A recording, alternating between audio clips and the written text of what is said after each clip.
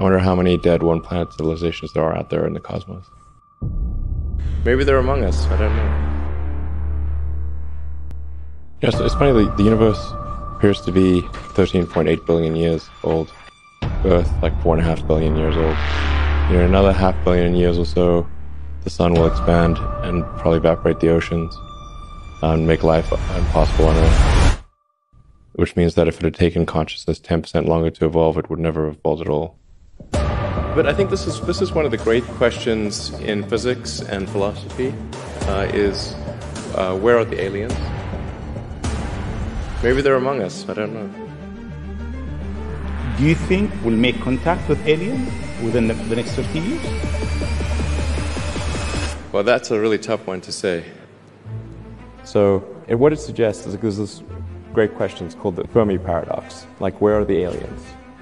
Like, if there are so many planets out there and the universe is almost 14 billion years old, why aren't the aliens everywhere? And this is one of the most perplexing questions. If there are super intelligent aliens out there, they're probably already observing us. That would seem quite likely, and we just are not smart enough to realize it.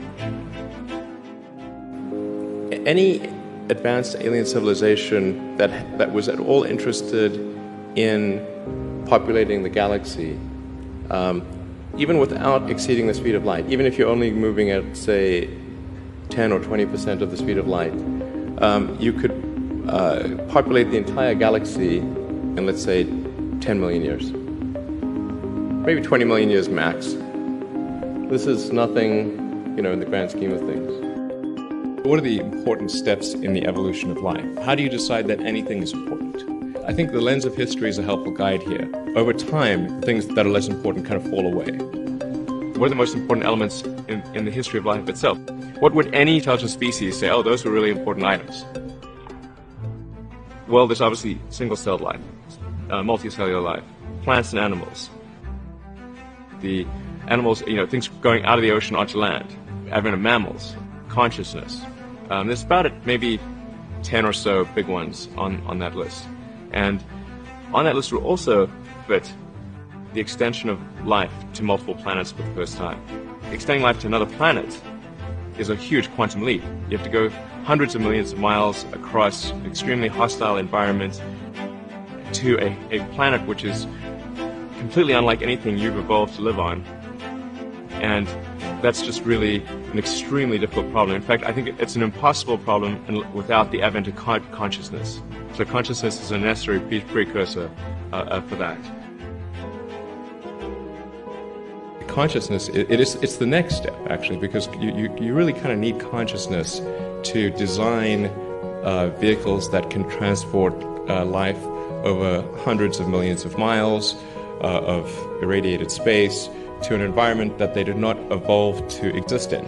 Basically, if it took an extra 10% longer for conscious life to evolve on Earth, it wouldn't evolve at all, because it would have been incinerated by the sun.